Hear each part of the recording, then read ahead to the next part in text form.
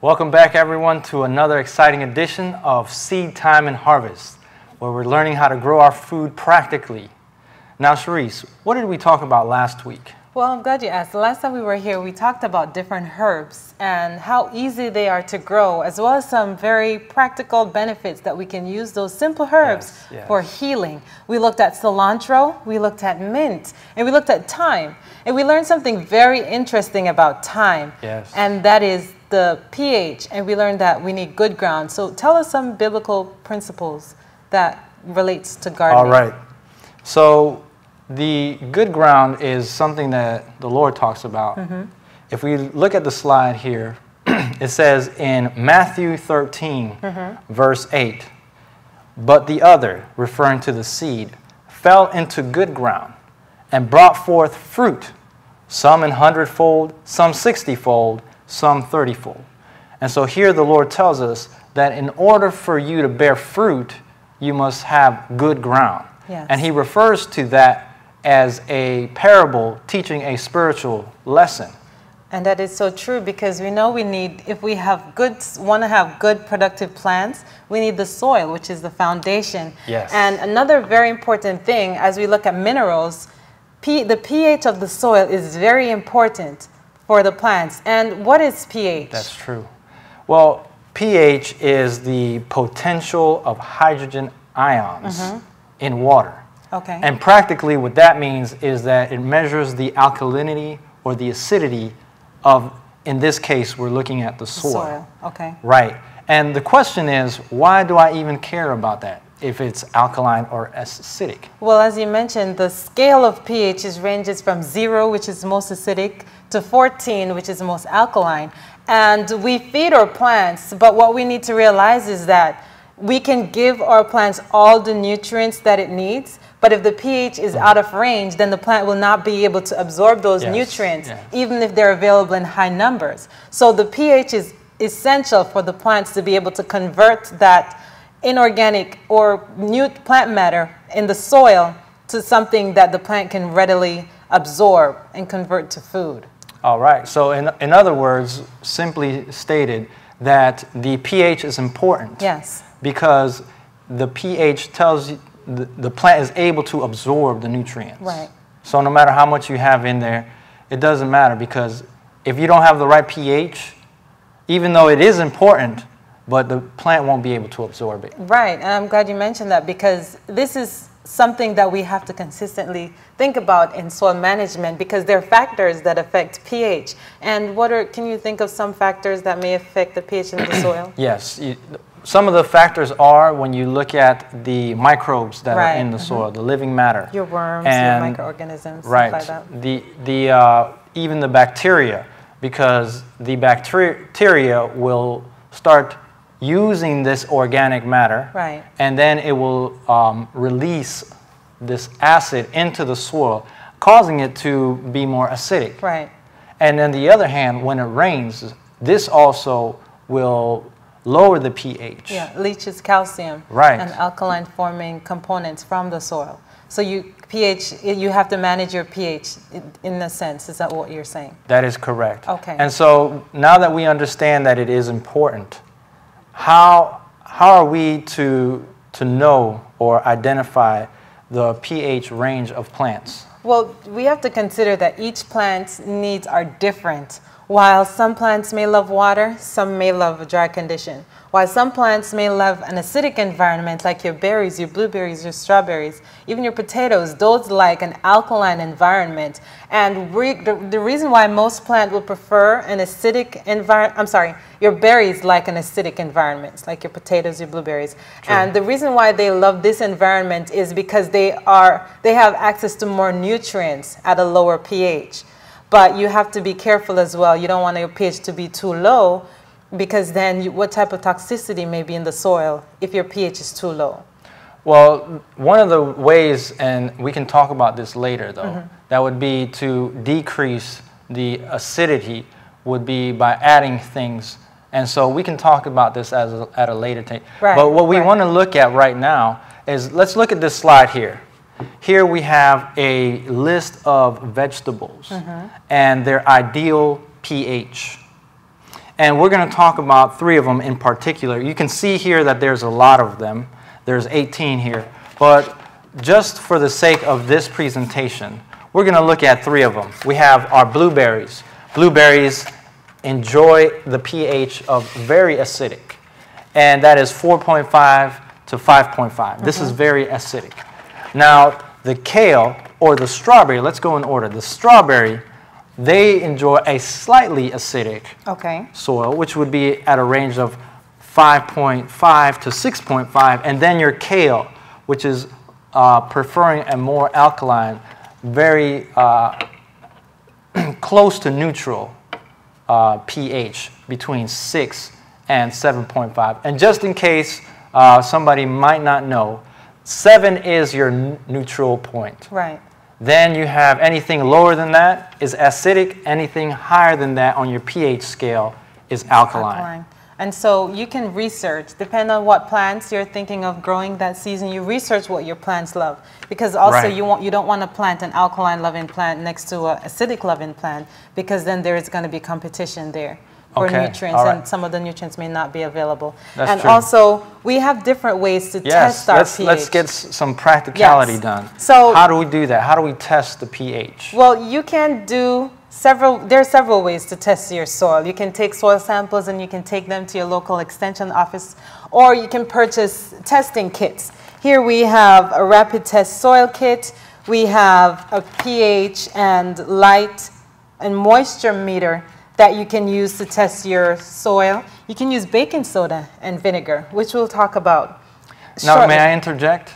Sure. Thank you. The baking soda and the vinegar is probably the less accurate of the ones that we're going to use. So we're just going to make mention of those. Okay. The baking soda and the vinegar, how does that work, Shirley? Well, with the baking soda and the vinegar, you want to collect a sample of soil from your garden or from your pot. Choose 2 or 3 locations. You're going to combine that sample. And then from that combined sample, you're going to take out probably 2 teaspoons. And with the vinegar first, you're going to take that 2 teaspoons of soil and you're going to put half a cup of vinegar into that mixture. Now, if it fizzes, then you'll have an alkaline soil. If nothing happens, from that same sample that you collected, take 2 teaspoons and you're going to add a 1/4 cup of distilled water to that 2 teaspoons of soil, and then you want to add a half a cup of baking soda. Now, if that fizzes, then you have an acidic soil. And and this method, though, is very inaccurate. So that's why we're not doing the practical part of it. Why? Because the range is broad. Because the you have to just look at the bubbles and see how it reacts, and then make an estimate. So even with the take-home test, the colors, though, is how you... Can we look at that? Can we see an example? Yes. All right. So here we collected a sample of soil from our blueberry plants here. All right. So let's take a shot of that blueberry. It's a little bit big, so we didn't want to raise it up here. So we collected sample from 3 different locations in our blueberry pot. And from that sample, we collected a smaller sample. And you want to collect different sample areas so that you get the most accurate reading for your test. Okay. Now, with our rapid test soil kit, what we're going to do, and you read your instructions because each soil kit may vary. So you're going to see a line at the bottom that says, to this arrow you fill with soil. So we're just going to, take a sample. And while you do that, let me grab this water here so we can... Okay. And you do not want to use distilled water when you're doing this sample. And why is that, Jose? Well, we saw that every time we use the distilled, it would give us a neutral reading. So we want to shy away from that. Yes, because distilled water is neutral. It's a 7.0 pH. And so once we get our soil to the level that it is, we're going to add the capsules. Each soil kit will come with different color-coded capsules that you will use to determine the pH, or you can do the NPK. You have actually 4 testers that test for nitrogen, potassium, phosphate, as well as the pH. So the green capsule will match the green top of this test tube. So we're just going to pop a capsule in here. These are not edible. Please keep them away from your children. If you have babies, you don't want to have any accidents in your home. So we're going to put the capsule in here, and we're just going to fill it with water to the fill line. And that takes about a dropper. All right? And next thing we're going to do is we're going to close this, and we're going to shake it up.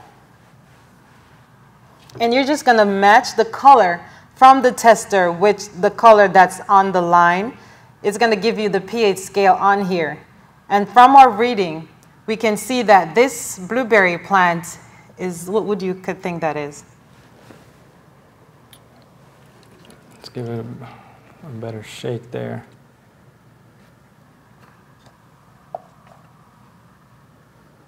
And it looks like it's close to 7. So I would probably say it's close to neutral. Mm-hmm.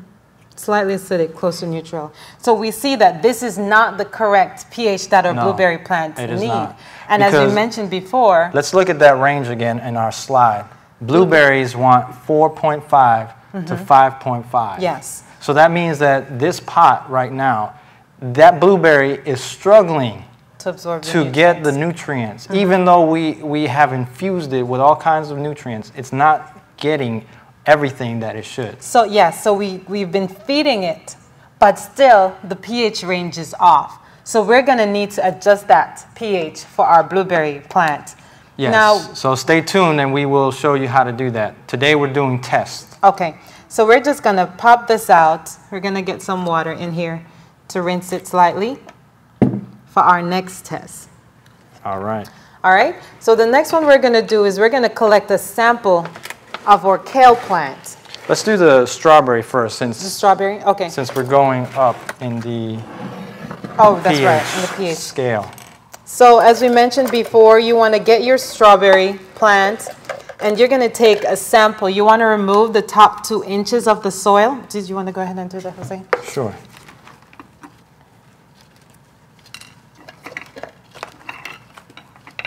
You're going to remove the top 2 inches of the soil, and then you're going to collect a sample, and you want to do the same size sample from each location. So you're going to choose another location and get a different sample.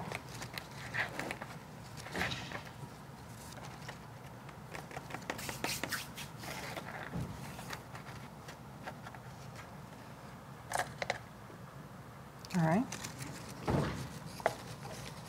And this is essential because you want your plants to be able to get all the nutrients that it needed so that it can be productive and it can be very beneficial in terms of producing fruit that will give you the nutrients that you need for your growth and development. All right, so here we have that sample, and we're going to just take a little bit out of here.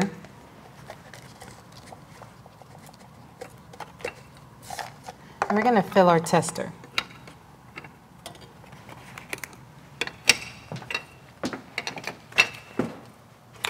You know what? While we have this plant here, let's try and while you're doing that, I'm gonna use this here.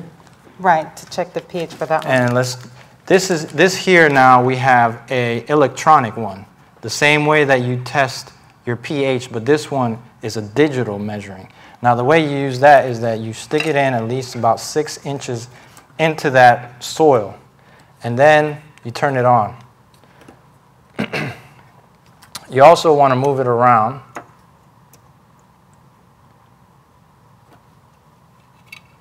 And that was giving me a neutral reading. So I'm going to clean that off and test it on a different spot of that pot. And again, I'm getting a neutral reading. And while you're doing that reading, here we have our strawberry, and we see a strawberry likes a 5.5 to a 6.5 pH. And we see here that this plant actually is about at between a 5.5 and a 6. So this is a good reading for our strawberry plant.